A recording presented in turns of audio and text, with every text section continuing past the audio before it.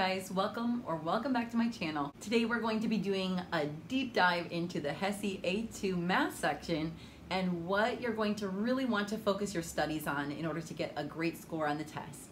So when I took the HESI exam, I was able to get over a 90% on the test. So I'm going to also recommend a couple websites that really helped me to study, as well as a couple online courses that I used. So Memetrics has an online course that is very, very helpful, as well as Nurse Hub has an online course that is also very good, very helpful. And both of those online courses can really help you, especially if you're in a time crunch, because they have lots of great video content to help you learn about the material. They have flashcards, they have tons of practice questions and practice tests. So both of those I would highly recommend, and they're pretty similar to each other in many ways. There's a few little differences. So you can, if you're interested in one of those, I'll link them below and you can kind of compare and look at and see which one might be a better fit for you. There's also a really helpful website, Pocket Prep, and they have a lot of great content that can help you prepare for the HESI exam and know what is best for you to focus your studies on. So Pocket Prep has a nice short kind of blog post article that focuses on the 6 main things that you should study to get ready for the HESI math section. So I'm going to link that below because I think that's very helpful, and they give some examples of different problems that you might see. And Nurse Hub has an article also that has a nice graphic table that talks about all the different formulas that you should have memorized for the HESI math section. So I think that's also extremely helpful, because if you know these main math formulas going into the test, you are going to be set up for success. A lot of the problems are not really that hard as long as you know the formula that goes along with that type of problem. So we'll talk about some of those specific types of math problems and formulas today, but I think that Nurse Hub graphic is extremely helpful, and I'm going to link that below so that you can take a look at that and work on memorizing those formulas as you prepare. So let's jump right in. I'm going to talk about just a few math topics that you should really focus your study efforts on.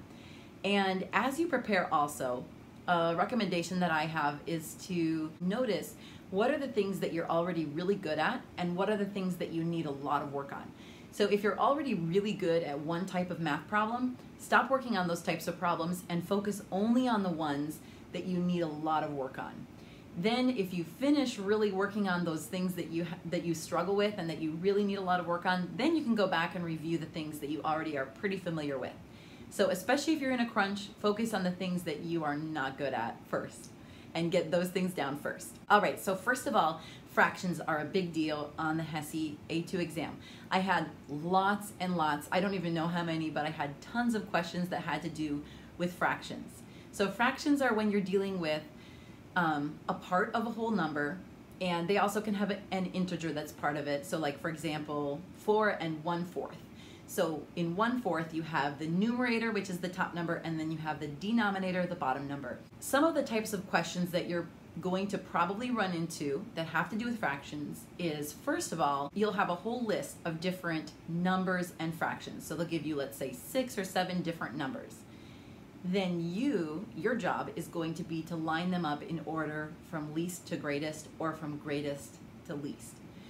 So you're going to want to know how to work with fractions and how to determine which ones are lesser in value, which ones are greater in value. Sometimes they're going to give you numbers that have a different denominator, and so you're going to have to first convert all of them to the least common denominator, and so that they're equivalent to each other, and then you'll be able to find out if they're lesser or greater than each other, or you'll just be able to work with them once you have found that common denominator. You'll also want to work on studying how to multiply and how to divide fractions. You'll want to just know in general how to work with fractions, adding, subtracting, multiplying, dividing, and then being able to order them from least to greatest and greatest to least.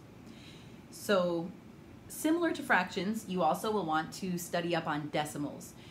So with decimals, again, you're working with numbers that are part of a whole. You'll want to understand the positions of each number in the decimal. So like, for example, 1.25.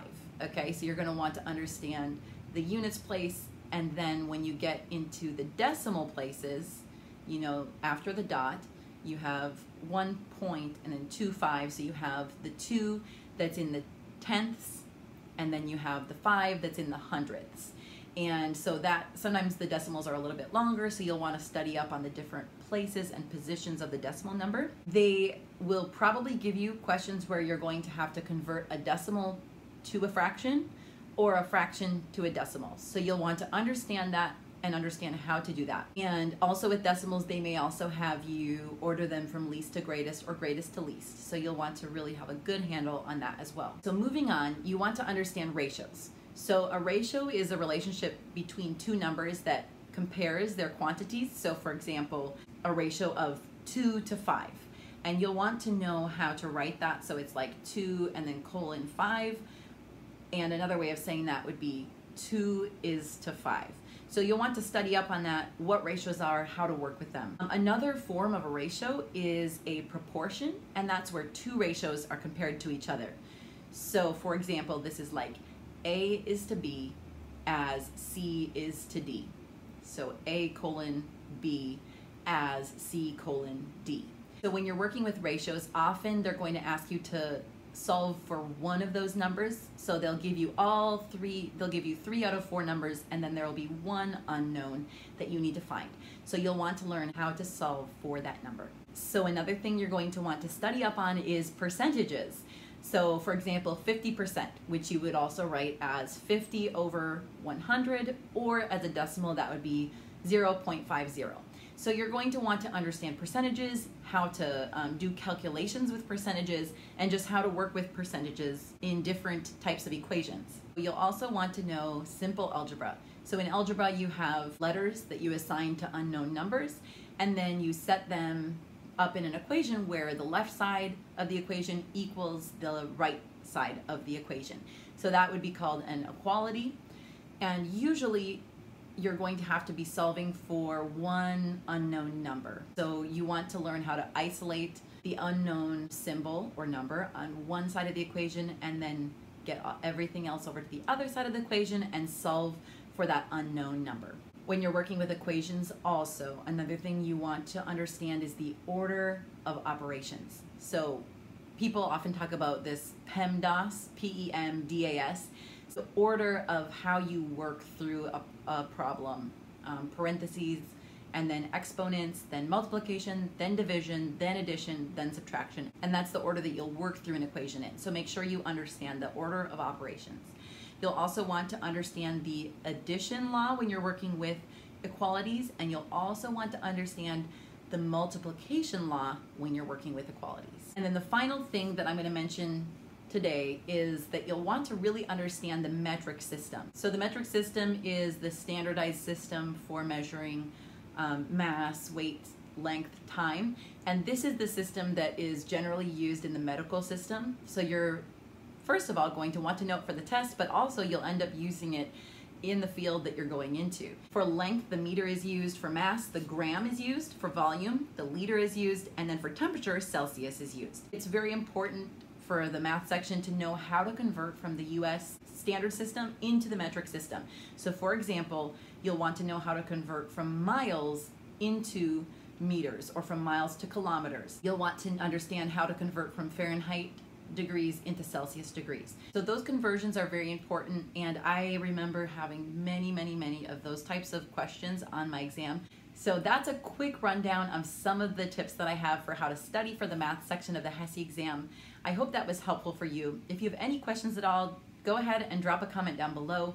And if you did enjoy this video, go ahead and smash that like button below. You can subscribe to my channel for a lot more content on how to prepare for your nursing entrance exams and also how to pass your prerequisite classes to get into nursing school.